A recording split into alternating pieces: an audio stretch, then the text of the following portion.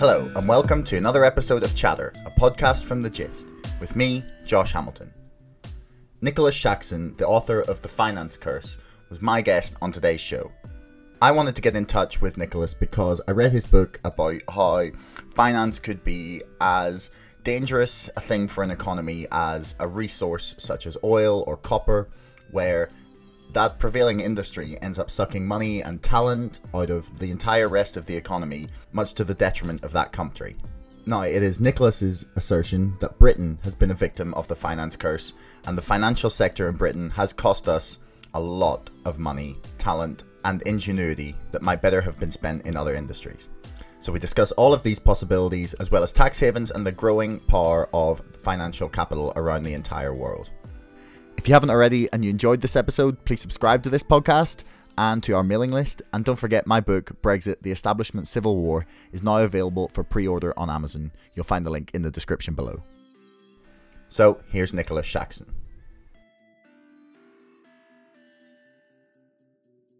So Nicholas, it's an absolute pleasure to be able to get you on my show. I read your book and absolutely loved it.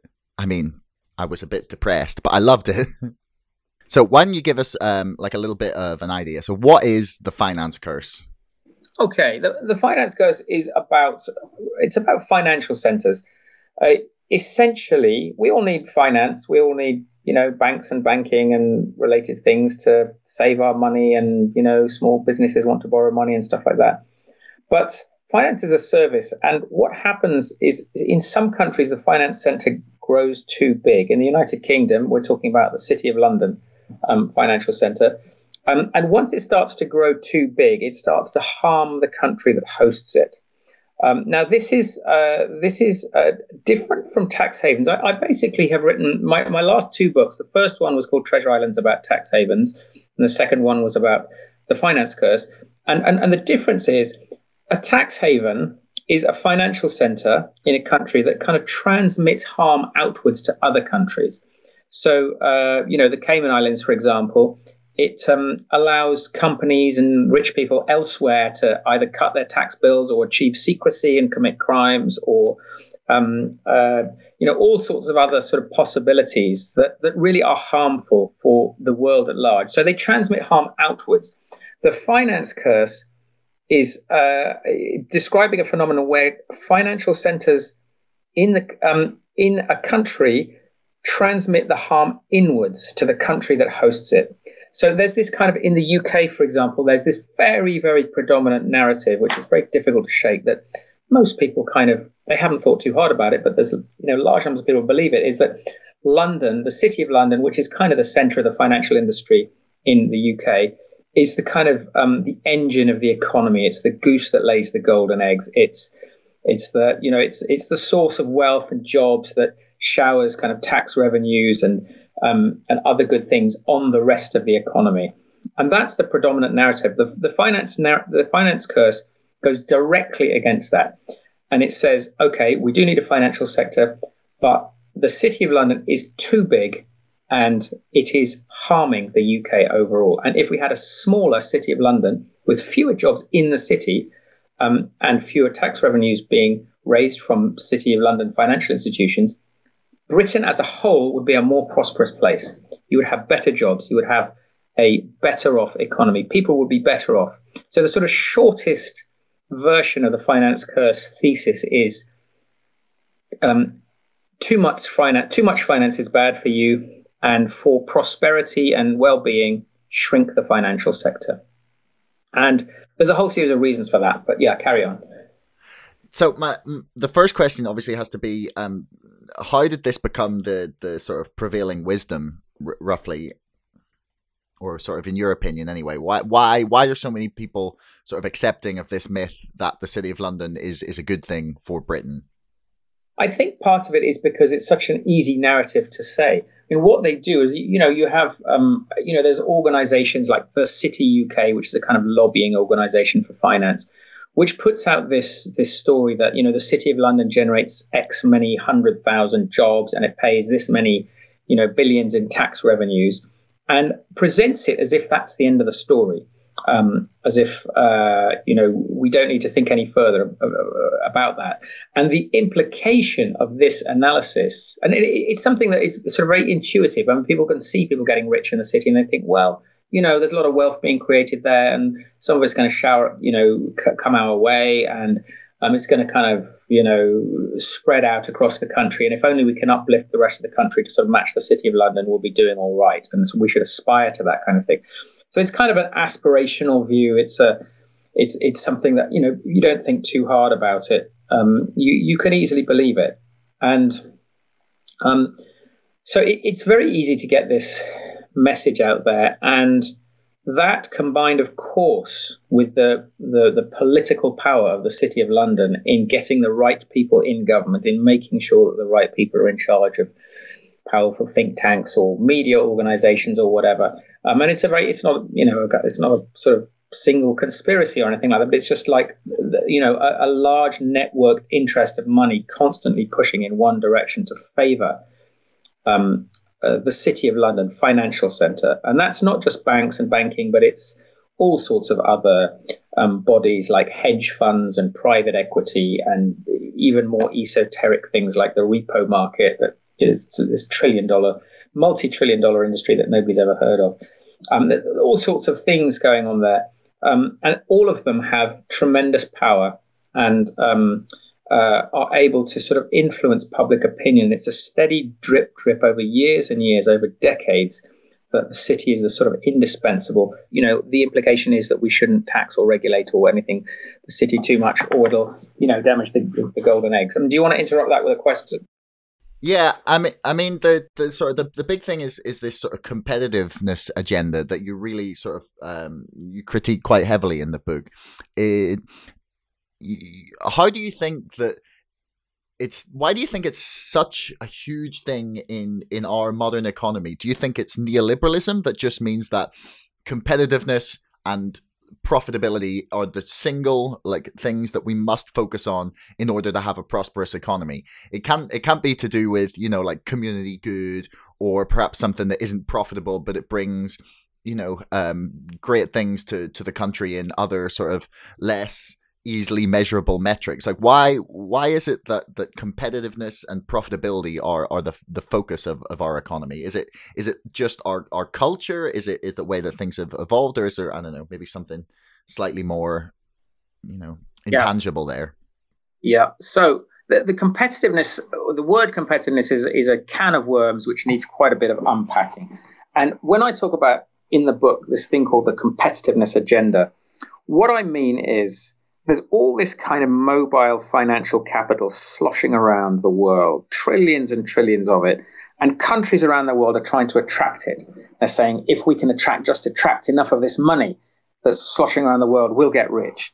And that's the kind of competitiveness agenda. And if we tax and regulate it too much, it's all going to run away to Zurich or the Cayman Islands or Singapore or somewhere like that. And so the competitiveness agenda is it's a sort of rather despairing analysis. We can't put these democratic controls on capital, on finance, because it's all going to run away. And it's also wielded as a threat.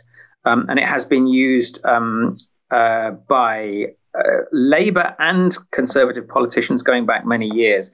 Sometimes they put it in the language, they use the word competitiveness. They say things like, we must have a competitive tax system. We must have a competitive financial regulatory regime, which means that, we're going to attract the right kind of, all this hot money sloshing around the world. And they use terms like open for business and various other terms, which are all about attracting financial capital and making sure that financial capital, mobile capital, doesn't get subjected to democratic restraints. And part of it, I've done a lot of work on tax havens. Part of it comes in enforcement, just enforcement of the law. You can have competitive enforcement of the law. In other words, what you would do there is you say, okay, we're going to have these rules in place which look nice, but we're not going to enforce them. And subtly, we're going to put the message out to the world's, the people who own the money, come to our country and break the rules, and we're going to turn a blind eye. And so there's all this kind of blind eye turning, this tax cutting, these creation of tax loopholes, financial deregulation. All of it has been sort of put forward as like, this is the way we're going to get rich. And the finance curse analysis, and I'll get to the, why too much finance can make you poorer. But the finance curse analysis directly opposes this, because what it says is, okay, if you attract money into your country, you've already got too much finance. Your financial sector is already too big, and you are going to be poorer. So it's a kind of paradox. Money coming in, too much money, too much finance, wrong kind of finance coming in is going to damage your country. And it's going to make you as a nation poorer. It's not only going to redistribute the pie unfairly from poorer sections of the country to richer sections, it's also going to shrink the pie. It's going to make Britain as a whole less prosperous. And so the finance curse says it's kind of like, it's actually, even though it's got a sort of negative sounding name, it is a very, very optimistic message, because it is saying, those stories they were telling you where you can't tax or regulate too much because all the money will run away, those stories are completely wrong. You can have both. You can put in place democratic controls. You can protect your country. You can raise the tax revenues from large multinationals and from banks and so on. And you can regulate them properly in the name of democracy, the environment, and you will also be richer for it. And that's the optimistic message. It's this sort of win-win message that breaks away from the kind of the long-standing sort of neoliberal message that we've got to keep cutting taxes and deregulating. And so it's a kind of it's a very useful way of undoing the whole kind of what you might call the ideology of neoliberalism, but what I would call the sort of finance ideology. And it's a very, it basically is a way to reinvigorate democracy. Once people understand this message, they will see that we don't have to go down this, tax cuts for the rich, deregulate finance route. We can go in exactly the opposite direction, and we'll all be better off for it. And there will be a few people, rich people who won't be so well off. But, I think one of the greatest concerns of the world economy today is that there is too much inequality. And if the rich are a little bit poorer and everyone else is better off, then I think we're in a better place. So that's the kind of message. But the reason, why is the finance curse? Why does too much finance make you poor? Well, there's several reasons for it. The most important reason is what I would call extraction. So a lot of companies have become rather predatory. When you have a financial sector that sort of starts at a certain size, the ideal size, it's providing the services you need. It's letting you deposit your money and letting you save your money safely, and it's letting you letting small businesses get their loans, and just making the economy function. But once it's sort of fulfilling all these roles, it's doing everything it's supposed to, then it keeps expanding, and that's what's happened in Britain. And you could argue that Britain's financial sector was kind of an optimal size sometime in the 1980s, if you look at the data. And once it starts expanding beyond this optimal size, finance starts looking for opportunities in the real economy. And what it wants to do is to go into the real economy, other parts of the economy, from tourism to manufacturing to agriculture to electronics. Everywhere in the economy, finance will go in and sniff out sort of profits are being made here. What we're going to do is we're going to go in, we're going to buy up these companies, we the financiers, often it's private equity firms, but it may be other firms going in and buying up perfectly healthy companies that are doing just fine. And then say, what we're going to do now is we're going to financially engineer them. We're going to, we're going to buy this company. And this company hasn't been running its tax affairs through tax havens enough. So we're going to we're going to re-engineer it so that to escape the tax bill. Then we're going to say, okay, it's paying its workers too much. Its pensions are too generous. We're going to smash the unions. We're going to, put all these policies in place to cut our costs in that respect and get some more money out of them. And then we're going to, maybe the customers are being treated too well. We're going to start, taking action against taking legal action against the customers or whatever. It's something Donald Trump has a long history of doing in the US. and so all these kind of different things are sort of extracting wealth from other stakeholders in that company, the taxpayers, the workers, the pensioners, the customers, the suppliers as well. And they will extract all this wealth and get rich. And none of this is any good for the actual other stakeholders, for the rest of the economy, but it is very good for the people who own the financial companies. So they're extracting wealth, they're sucking it out in a very unproductive and very damaging way, because when you pay workers less, you have all sorts of other knock-on effects can be things as awful as homelessness or crime or drug addiction, or there's endless kind of problems emerge that don't really get factored into the calculations. So you get other parts of the economy being extracted from. And then what they also do, once they've got this extra cash flow that they've extracted in this unproductive way, they then financially engineer that. They get a lot of debt in. They get the company that they bought to borrow a lot of money, and then pay themselves from that borrowed money. And then now you've got a highly indebted company, which is more fragile. So you start getting risks of companies going bankrupt. And we've seen quite a string of bankruptcies recently. Even before COVID happened, there was quite a lot happening. And a lot of it was down to these complicated financial structures, sucking the wealth out, leaving the companies more fragile, but making the owners very, very rich indeed. And so you have people in London getting very rich indeed, but at the expense of other parts of the economy. So if you can reverse this, if you can stop these kind of games, these financial games, and there's plenty of fairly simple ways to do it, you can not only pump a lot of wealth back into the rest of the country, other parts of the economy, but also the regions. Money would be pumped out of London, out of the city, into the regions, and you'd have a rebalancing of the economy if you tackle the finance curse effectively. You'd also have this kind of geographical rebalancing where people in the region start to do better than they were because they're not being extracted from so much, and taxpayers would, the tax authorities would be much better off because these companies' financial affairs aren't being run through tax havens anymore. So all of this kind of definancialization, this term financialization sort of describes the process of finance going into the rest of the economy. Definancialization would involve, increasing taxes on multinationals, stopping tax, cracking down on tax havens, allowing unions to grow strong again, and enacting all sorts of laws to kind of tackle the predatory aspects of finance and shrink the city back down to a size where it's providing the services that we need and no more. So I'm going to roll two questions into one here because you kind of touched on both of them.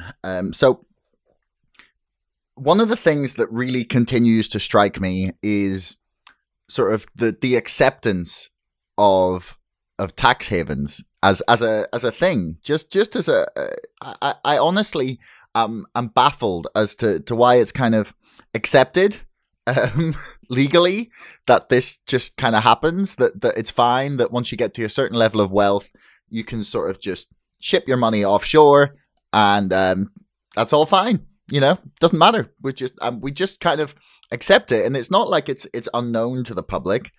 I'd say that a good 50% of people on the street are aware that, maybe more, I don't know what the figures are, I'm just speculating wildly, but that people are aware that the rich are taking their money and not playing the game that we all play.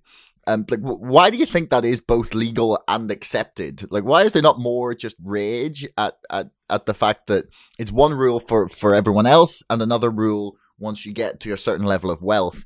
And that kind of ties into, like, is there really a way to control the flow of global capital? Is it too powerful now for us to really get a handle on? Or like, do you actually see a genuine way that we can constrain it in terms of its use of tax havens, the way it can sort of bounce around the world with no accountability? And do we have a way back? Yeah. Okay. I mean, you're certainly not alone in that question. Why the hell do we accept tax havens? Why are they allowed? Why don't we send in the gunboats and stop all this nonsense? And that many people have asked again and again and again. There's a couple of answers to that. I think one of my favorite quotes from an American tax expert called Lee Shepard, she answered this question by saying, she described them as financial whorehouses. And The reason we don't crack down on them is because the town fathers are in there with their trousers around their ankles. And I think that kind of summarizes a lot of what's going on. So many of the people in power are deeply involved in the tax haven racket. They are, you have sitting MPs in the UK who have been involved in setting up some of the biggest, biggest sort of shell company operations in the Cayman Islands, for example, that kind of thing, and Belize, and they're all steeped in it. There's an offshore investigator called David Marchant who runs an investigative outfit called Offshore Alert, based out of Miami. They're one of the best known investigative outfits in this whole area. And he said when he's investigating a corporate structure, when he sees a lord or a sir or one of these kind of British appellations in a corporate structure, he treats it as a red flag. In other words, they call it. They talk about having a lord on the board. It's kind of a way of legitimizing what you're doing. Put one of these fancy names on, and people think, oh, this is all right and proper. But what this is really telling us is that the whole establishment has become deeply corrupted by this stuff. These people are the tax haven world. Totally suffuses our political establishment, particularly in the UK, the Conservative Party, but the Labour Party is certainly not immune. There's a whole kind of political capture going on. The other part of the story is that who are the tax havens, and that's one of the big themes of my book, Treasure Islands. I think most people, when I wrote it, had the idea that tax havens were sort of small, exotic, probably Caribbean islands or Switzerland or whatever, just a few places, and they're kind of out of the way places. But in fact, the world's biggest tax havens are, there's various different ways of measuring it, of course, but it's fairly well accepted now. There's been a lot of people have sort of woken up to this, that the biggest tax havens in the world are, of course, Switzerland is still a very big one. United Kingdom itself, the UK, is a tax haven. The United States is a very, very important tax haven. And I won't get into the nitty gritty of how you define it and stuff like that, but basically these are places that are playing this game very hard of attracting inflows, and attracting inflows by creating this offering to all this hot money sloshing around, saying we're going to give you an easy time, you bring your money to us and we won't tax it, we'll give you some loopholes. In the UK's case, it's very much about the UK runs this network of British tax havens around the world, the Cayman Islands, the British Virgin Islands, Bermuda, overseas territories, and Jersey and Guernsey, the Isle of Man. These are all places that kind of feed this mobile. They use these loopholes and stuff to attract the capital, and they feed the kind of business. They feed this capital up to the City of London, into the UK. So there's this the UK. Excuse me. The UK has taken on this strategy of attracting this money in the belief that it's going to make the UK richer and better off. And I think, the first piece of evidence that that's not the case is if you just look at the economic performance of the UK compared to, France or Germany. I think in GDP per capita terms, they're not too far apart. But in terms of inequality and social indicators, the UK is much worse off. And its economy is actually a lot more fragile than the German or French economies. And productivity, UK productivity, is very, very significantly below those economies. So all this money coming in, it's been this sort of part of this national interest, and this we must be a tax haven. The tax havens are not places elsewhere. It's us. We are the tax haven, and we think we're going to get rich by attracting all this dirty money. So we, even though we Brits generally don't like, the idea of Africa being looted and dirty money being sort of stashed in tax havens, and we don't like the idea that we could be harboring sort of criminal money from organized criminals in different countries. This idea that money is coming in and it might somehow benefit us makes it very hard for us to kind of create a coherent strategy and oppose this stuff, because we're kind of conflicted. We like the money, but we don't like Africa being looted, and what are we going to do about this? Well, we're not, it's a recipe for kind of, but I think once you understand that not only is this stuff looting Africa, but it is also hurting us, I think then you have a powerful message for political change. And so I think that's where we where we need to go. And I think, to unblock this logjam of why can't we do anything about tax havens, we need to take on some sort of concept like the finance curse and to understand how damaging it is for us at home in the tax haven in the UK that is receiving all these financial inflows. How did London become the financial or the dirty money capital of the world? How did we end up with that being the case as with London as that sort of center of the world? You talk a lot about the fact that in the book that London led the sort of global financial regulatory race to the bottom and was in a way sort of quite culpable for the conditions that led to the 2008 crash. Like, how did we end up with London in that position? Well, London, it really goes back centuries, this thing. So it goes back to the days of the British Empire. Back in the days of the Empire, London they called it the governor of the imperial engine. It was the kind of central turntable for the money coming, in and out, going around the empire. It would generally go through London. That's where all the sort of bankers and financial people, insurers and financial people were. And it was the sort of central turntable. And you built up this whole kind of financial establishment in the UK that became, the part of the dominant political establishment in the UK. Then you had this period in the Second World War. After the Second World War, you'd had both the Second World War and the global financial crisis, the crash of 29 and all that, where you had the complete discrediting of the old financial order by that crisis and the crash, and the recognition that finance was right at the heart of that economic crash. Then you had that crash leading to awful economic conditions, or contributing to awful economic conditions that created the conditions for war in countries around the world.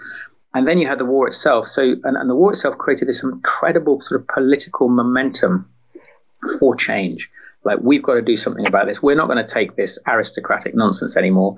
We, the working class, have shed our blood in the fields of France, and we are not going to stand for anything. And you also had, it was the war was kind of equalizing in another way. There was one of the sort of leading UK politicians after the war, a guy called Lord Carrington, described how he used to sleep under his tank with his men, and he would, he realized that he was part of the aristocracy, but he sort of realized in these conditions that he described them as the finest people in the world, and we've got to do something with these people when we get back into power. And so there was, this kind of spirit abroad, really kind of progressive spirit after the war, like, we really got to do something. And so countries put in place this extraordinary set of policies, very progressive policies, the New Deal in the United States, very progressive policies in the UK, France, Germany, lots of different countries, where you had very, very high tax rates on the rich. The top marginal tax rate in the UK for a period after the Second World War was 98%, would you believe it? And you had very strong regulations, anti-monopoly regulations and rules, very strong in the United States. They were also brought in after the Second World War, partly in recognition that monopolies helped bring the Nazis to power in Germany. And very high tax rates, anti-monopoly, and you also had this extraordinary international system of collaboration, which recognized that finance was dangerous. There were uses for finance, but you had to keep it under control. And flows of finance across borders between countries were very, very carefully controlled under the so-called Bretton Woods system. So you could, if you wanted to, sell a container of oranges to another country, obviously finance needed to flow to pay for that. But if you wanted to speculate across borders, if you wanted to, I think I'm going to buy a bunch of German marks now because I think the mark's going to rise, and you wouldn't be allowed to do that. You go to your central bank and say, I need to buy some marks, and they'd say, no. What's your justification? And they'd look at it, and if it wasn't a good justification, they'd say, no, you can't have it. And so finance was really bottled up. There was very strong financial regulations. The bankers were furious. The city was shrunk, and profits were withering. But this period of what's called financial repression, strong financial repression, was the period of highest economic growth and most broad-based economic growth, sort of falling inequality, in world history before or since. That's that period, the sort of quarter century after the Second World War, when these progressive things were put in place, was an extremely prosperous time. It was kind of like you've never had it so good, as a British Prime Minister said. This was, the sort of the golden age. And then after that, you had finance began to sort of break free of its bonds and capture the politics again, and started to slosh around the world. And these sort of controls fell apart, and there were ideological changes, that kind of tax cuts and deregulation and so on. And then you started to have falling economic growth and rising inequality from about the 1970s. It really was underway really in full throat by the sort of late 80s, early 90s. And, lots more economic crises. So, we're kind of at the stage where I think we're probably in the sort of latish phase of the stage of people saying, we've got to deregulate and cut taxes and everything like that, and just let finance run free, run amok around the world economy. And nearly all countries now have, in the last, 3 or 4 decades, basically loosened all controls. I mean, the big exception is actually China. China has still quite strong, has had for a long time, quite strong controls of flows of finance across its borders. And, China's been a very high growth economy. It's a long history, but I think we're now at a change where we've had, one large global financial crisis and a new crisis that we're now probably in the early stages of, that are focusing people's minds. And I think there's a lot of new ideas out there, and we'll see where this goes. But I think the possibility of controlling finance again is very real. I think there's an awful lot that can be done. So, do you envision, how do you envision us sort of combating the rise of financialization? Do you see another international sort of Bretton Woods style arrangement springing up? Do you see perhaps maybe individual countries taking the lead and sort of going forward with this first and becoming, I don't know, what people would maybe call quite protectionist, like putting in capital controls or something like that? Or do you think Britain could be that country to do it with sort of Brexit and COVID, meaning we're going to have to sort of rethink a lot of things? Where do you see this going? Do you really think it's possible for us to combat financialization? Yeah, I think it really is possible. There's a lot that can be done. I mean, obviously, anything you try and do will be leaky, and they'll try and get around it. But 2 things really. One is, a lot of people generally say the answer to this stuff is international collaboration. If you've got tax havens and tax loopholes and stuff, then all countries have got to come together and agree not to do certain stuff. And there's a lot to be said for that, and I don't disagree that we should try and we should collaborate internationally. But the trouble is, it's a bit like herding cats, because if you say everyone's got to stop all their XYZ tax loophole and do something different, then you'll get some countries saying, okay, well, we'll agree to that, but then actually we're going to cheat and we're going to put in a little thing that doesn't quite, it's just sort of slightly outside that rule, but it's pretty much more of the same. And you've seen a lot of that happening. So you do have a lot of initiatives going ahead now, which are very significantly the result of pushback from civil society.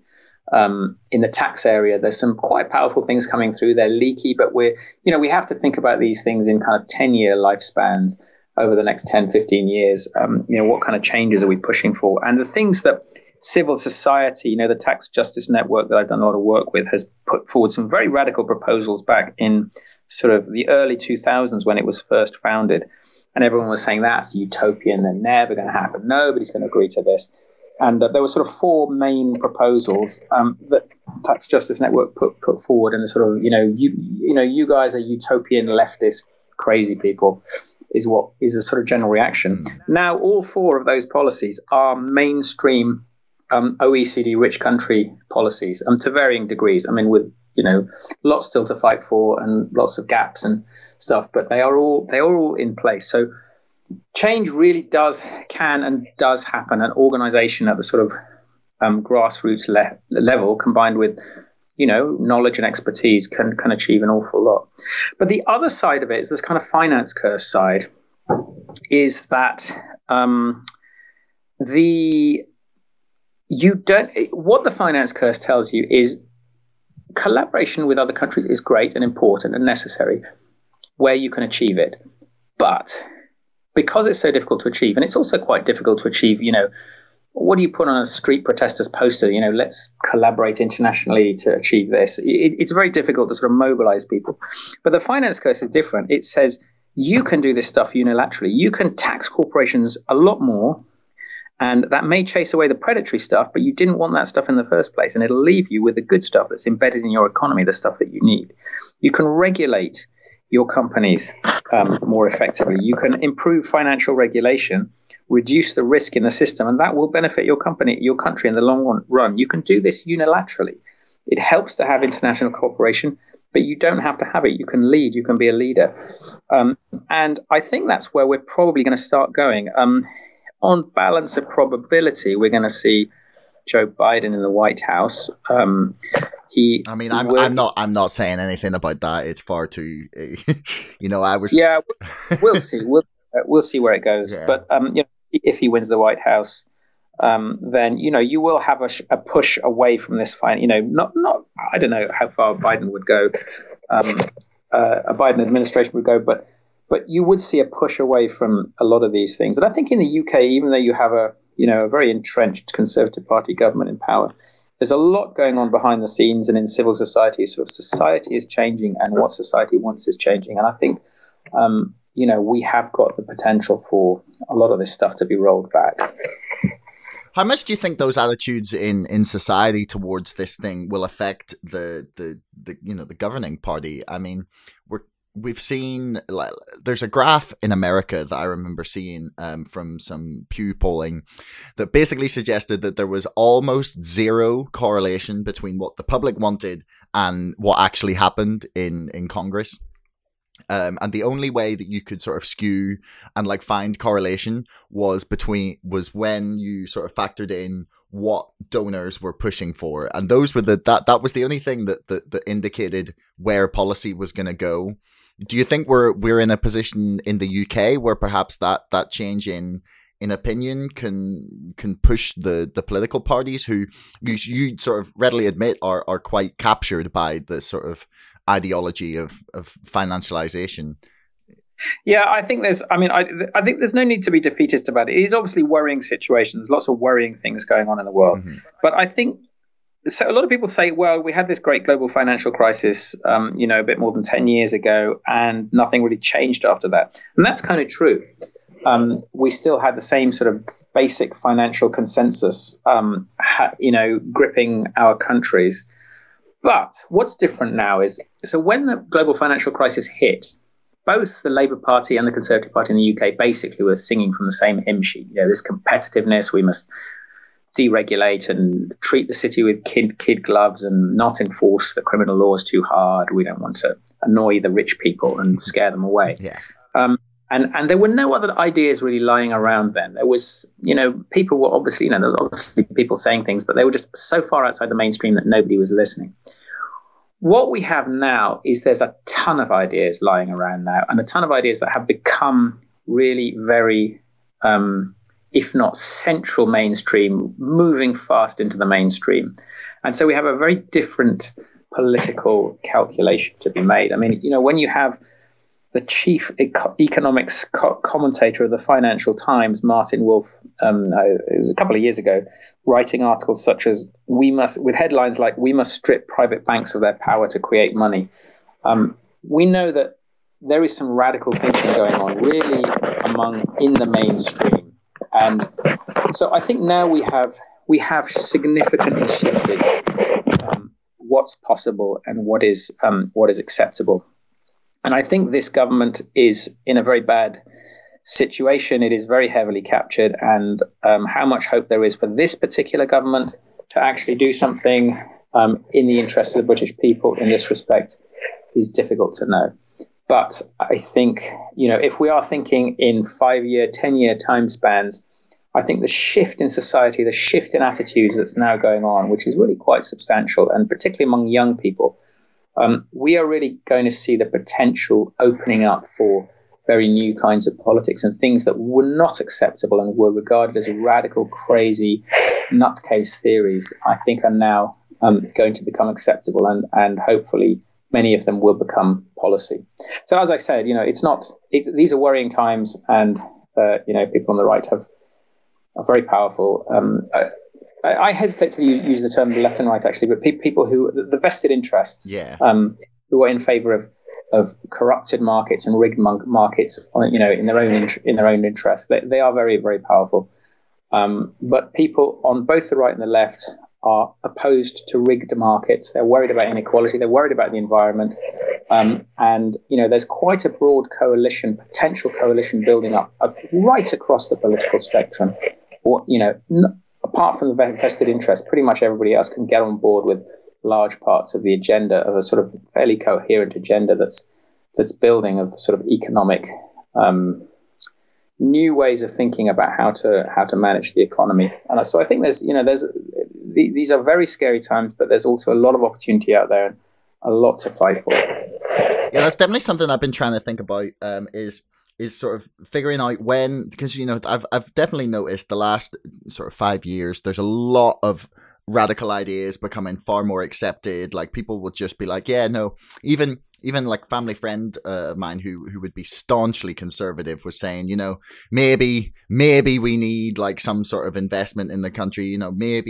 Maybe Labour had the right idea sort of 2017, 2019, which is just something I could never have imagined him even conceding. So there's definitely like a momentum building towards some kind of radical ideas.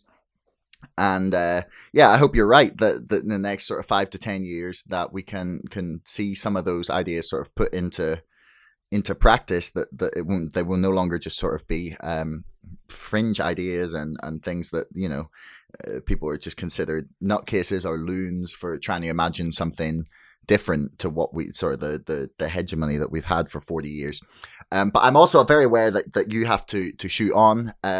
Is there anything you'd like to finish with? Yeah, I think I've been reading a book called How to Fight Inequality by Ben Phillips. It's a really good short book. And it really makes the point about, if we feel we want to do something about this, there is actually lots we can do as individuals.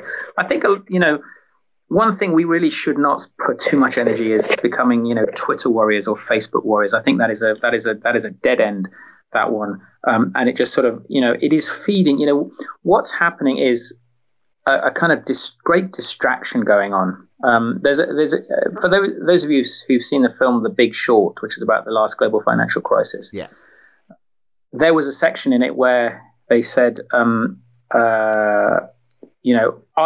reform going to happen? And the conclusion was no, because what they did was they blamed it all on poor people and immigrants and moved on and kept doing what they're doing. So if we start being sort of, trying to fight these battles on social media, these things are kind of fanning up hatred and tribal sort of, they're sorting us all into tribes, and we're never going to get anywhere with this. What we need to start doing is organizing properly and connecting with people, going on protests, contacting your political representatives, getting engaged with maybe organizations that are involved in trying to fight a particular aspect of things, getting properly involved in, talking to your friends, just making, acting in some sort of political way. I think we are seeing, really powerful movements coming together. And I think there's just a lot of stuff that ordinary people can do to try and fight against this stuff. And I think these are interesting times, and there's just so much to fight for, and yet the stakes are so high. Well, that seems like a very optimistic and nice place to leave it. So, Nicholas, I have to say thanks. That was a pleasure, real insight, and it was great to... Yeah. Thank you. No problem. It was fantastic to read your book. Definitely recommended The Finance Curse to anyone else, and I'll be checking out your Tax Havens book next. Actually, that sounds really interesting. Okay. All right. Okay. Thanks a lot. Thanks so much for listening. If you enjoyed this episode, don't forget to subscribe to this podcast and to our mailing list. And don't forget, my book, Brexit, The Establishment Civil War, is now available for pre-order on Amazon. You'll find the link in the description below. Until next time, thanks for listening.